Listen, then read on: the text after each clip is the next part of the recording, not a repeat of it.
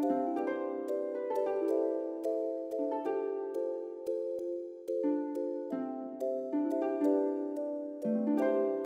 afternoon. Good afternoon.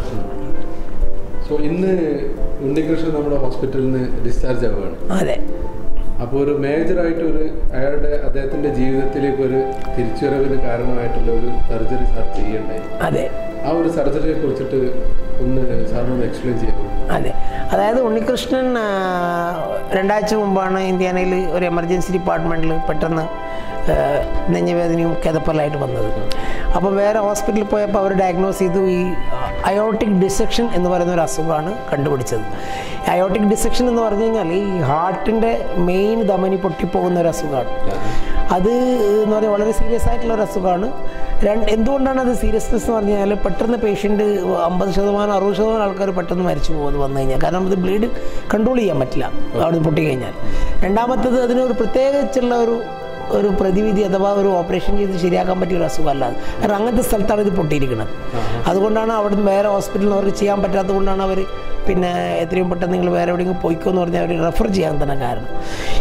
ഇത് അമേരിക്കയിൽ വരെ ഈ സർജറി ചെയ്ത് കഴിഞ്ഞാൽ 30% മുതൽ 50% ആൾക്കാർക്ക് രക്ഷപ്പെടുത്താൻ പറ്റാറില്ല ഈ സർജറി ചെയ്ത് കഴിഞ്ഞാൽ. അപ്പോൾ സർജറി വളരെ ഹൈ റിസ്ക് ആണ് ഇങ്ങനെയുള്ള. കാരണം ആ പൊട്ടിയ സ്ഥലം അങ്ങനെയുള്ളതാണ്. ബ്രെയിനിലോട്ട് രക്തം പോകുന്ന സ്ഥലത്താണ് പൊട്ടിയിരിക്കുന്നത്. അപ്പം ബ്രെയിനിലോട്ട് രക്തം എന്ന് പറഞ്ഞാൽ 2 മിനിറ്റ് ബ്രെയിനിലോട്ട് രക്തം പോയില്ലെങ്കിൽ ആൾ ജീവിക്കില്ലല്ലോ. അപ്പോൾ അങ്ങനെയുള്ള സാഹചര്യത്തിൽ സർജറിയും റിസ്ക്കാണ്, സർജറി ചെയ്തില്ലെങ്കിൽ അതിലും റിസ്ക്കാണ്. അങ്ങനെയുള്ള ഒരു ഘട്ടത്തിലാണ് ഞങ്ങൾ എന്ത് ചെയ്യണമെന്ന് അറിയാത്തൊരു. അപ്പം ഞങ്ങൾ ഈ ഹൈബ്രിഡ് പ്രൊസീജിയർ, അതായത് കുറച്ച് കാര്യങ്ങൾ സർജറി ചെയ്തിട്ട് ബ്രെയിനിൻ്റെ ബ്ലഡ് സപ്ലൈ ഒക്കെ സർജൻ ശരിയാക്കും. ഹാർട്ടിൻ്റെ ബാക്കിയുള്ള പാർട്ടിലോട്ട് രക്തം പോകുന്നു. ഞങ്ങൾ രക്തം പോകണം മൊത്തത്തിൽ. ഈ രക്തം പോകുന്ന മെയിൻ സ്ഥലത്താണ് ബ്ലഡ് പൊട്ടിയിരിക്കുന്നത്. അപ്പോൾ അവിടെ പകുതി റിപ്പയർ അവർ ചെയ്യുക, സർജൻ ചെയ്യുക. ഇപ്പോഴത്തെ കാലത്ത് ഞങ്ങളൊക്കെ കാർഡിയോളജിസ്റ്റ് ആണല്ലോ. അപ്പം ഞങ്ങൾ ഇൻ്റർവെൻഷൻ കാർഡിയോളജി ചെയ്യുമ്പോൾ ഞങ്ങൾ സർജനെ ഇൻവോൾവ് ചെയ്യിക്കാറില്ല. ഞങ്ങൾ തന്നെയാണ് ചെയ്യുക. പേഷ്യൻറ്റിനെ മുറിക്കാറില്ല, ഞങ്ങൾ മുറിക്കാണ്ടാണ് ചെയ്യുക. പക്ഷെ സർജൻ അങ്ങനെയല്ല, അവർ ഞങ്ങൾ ഇൻവോൾവ് ചെയ്യേണ്ട ആവശ്യം വരുന്നില്ല. അവർ കംപ്ലീറ്റ് തുറന്നിട്ടാണ് ചെയ്യുക. ഈ കേസിൽ ഞങ്ങൾ 2 പേരും ചേർന്നൊരു ടീമായിട്ട്, അത് പകുതി കാര്യം അവർ തുറന്നിട്ട് ബ്രെയിനിലോട്ട് പോകേണ്ട രക്തങ്ങളൊക്കെ അവർ ശരിയായി റിപ്പയർ ചെയ്ത് കൊടുക്കും. ഞങ്ങൾ ബാക്കിയുള്ള ബ്രെയിൻ കഴിച്ചിട്ടുള്ള ഏരിയയിലോട്ട്, കിഡ്നി, ലിവർ, മറ്റുള്ള ഏരിയയിൽ ബ്ലഡ് പോകുന്ന കാര്യം ഞങ്ങൾ സ്റ്റണ്ട് ഇട്ട് ഞങ്ങൾ ചെയ്തു കൊടുക്കും. അങ്ങനെ ആകുമ്പോൾ സർജറിയുടെ എല്ലാ കോംപ്ലിക്കേഷൻസും ഒഴിവാക്കാൻ പറ്റും. അതേസമയത്ത് ഞങ്ങൾക്ക് ചെയ്യാൻ പറ്റാത്ത ഏരിയയാണ് ഈ ബ്രെയിനിലോട്ട് ബ്ലഡ് സപ്ലൈ റിസ്റ്റോർ ചെയ്യാൻ പറ്റും. അത് അവർ ചെയ്യും. അത് അവർക്ക് ചെയ്യാൻ പറ്റും. ഇത് സർജറിക്കൽ മോർട്ടാലിറ്റി ഇല്ലാണ്ട് ചെയ്യാൻ പറ്റും. ഇതിന് ഹൈബ്രിഡ് പ്രൊസീജിയർ എന്ന് പറയും. 2 മുമ്പ് ചെയ്യുന്നതിൽ വ്യത്യസ്തമായി കാർഡിയാക് സർജനും കാർഡിയോളജിസ്റ്റും ചേർന്ന് ഇത് ആദ്യമായിട്ടാണ് മംഗലാപുരം ഇങ്ങനെയുള്ള ഒരു സർജറി ചെയ്യുന്നത്. ഇത് ഒരു പെട്ടെന്നുണ്ടാകുന്ന ഒരു അസുഖമാണോ അതോ ഗ്രാജുവലി എന്തെങ്കിലും കാരണങ്ങളുണ്ടോ? ഇത് സാധാരണഗതിയിൽ വയസ്സാകുമ്പോൾ വരുന്നൊരു അസുഖമാണ്. പിന്നെ ഈ മറ്റുള്ള ഷുഗർ, പ്രഷർ, കൊളസ്ട്രോൾ, സ്മോക്കിംഗ് ഇതൊക്കെ ഇതിന് കാരണം. വയസ്സാകുമ്പോൾ ഈ രക്തനാളം പിന്നെ എന്താ പറയുക ഡാമേജ് ആവുമല്ലോ, എന്താ പറയുക ഇങ്ങനെ കാലക്രമേണ ഡീജനറേഷൻ എന്ന് പറയും ഞങ്ങൾ. അതായത് പിന്നെ കാലക്രമേണ രക്തനാളമൊക്കെ അതിന് തേയ്മാനം സംഭവിച്ചിട്ട് അവിടെയൊക്കെ കൊളസ്ട്രോളുകളൊക്കെ ഡെപ്പോസിറ്റ് ആവും. അത് പെട്ടെന്ന് പൊട്ടിപ്പോവും. ഒരു സുപ്രഭാതത്തിൽ പെട്ടെന്ന് പൊട്ടിപ്പോവും.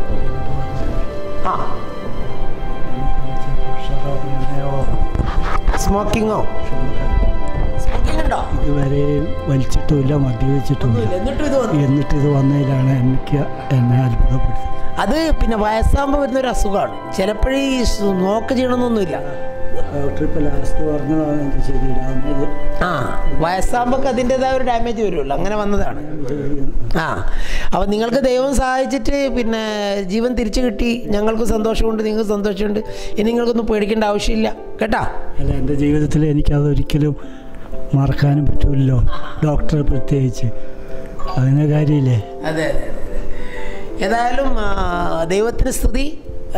പിന്നെ നിങ്ങൾക്കും നിങ്ങളുടെ കുടുംബാംഗങ്ങൾക്കും എല്ലാവരും, കാരണം ഇതിപ്പോൾ ഞങ്ങൾക്ക് പലപ്പോഴും ഇതിൻ്റെ പ്രശ്നം വരുന്നത് ഇത് കുടുംബാംഗങ്ങൾക്ക് അവർ മനസ്സിലാക്കണം.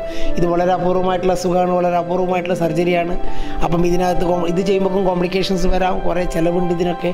അപ്പം അവർ പിന്നെ ഡോക്ടറിലൊരു പരിപൂർണ്ണ വിശ്വാസം ഉണ്ടെങ്കിലേ ഇതൊക്കെ നമുക്ക് ചെയ്യാൻ പറ്റും. ഇടയ്ക്ക് അവർ അയ്യോ ഡോക്ടർ നിങ്ങളെന്തിനാ അങ്ങനെ ചെയ്തത്, അല്ലെങ്കിൽ ഇത് ഇങ്ങനെ ഇതിന് ചിലവ് കൂടി, അങ്ങനെയൊക്കെ ഒരു സിസ്റ്റം വരും. ഒരു വിശ്വാസക്കുറവ് വന്നു കഴിഞ്ഞാൽ ഞങ്ങൾക്കത് ചെയ്യാനും പറ്റില്ല. അപ്പം നിങ്ങളടുത്താണ് ഞങ്ങൾ ഏറ്റവും കടപ്പെട്ടിരിക്കുന്നത്. നിങ്ങൾ ഈ രോഗിയുടെ ബന്ധക്കാരോടാണ് ഞങ്ങൾ കൂടുതൽ കടപ്പെട്ടിരിക്കുന്നത്.